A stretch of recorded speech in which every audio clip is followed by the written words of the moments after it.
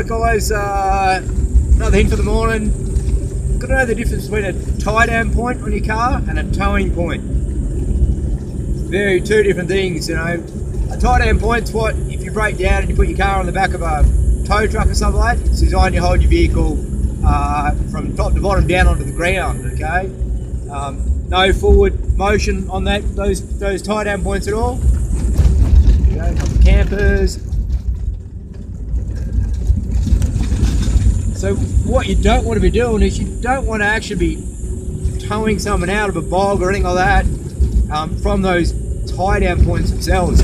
They will break and whatever you've got attached to them will fly off, and that becomes a missile and goes through your windscreen and possibly take your head out. It's happened quite a few times.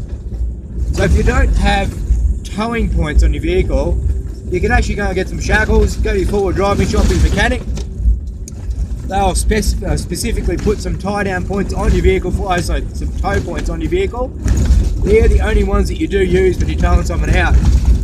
Now, a lot of people have got tow bars and stuff on their vehicle. You've got the tow ball itself.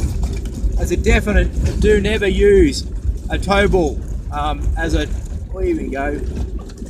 towing point. The reason being is whatever you've tied, it's going to slip off the top and come flying back at you.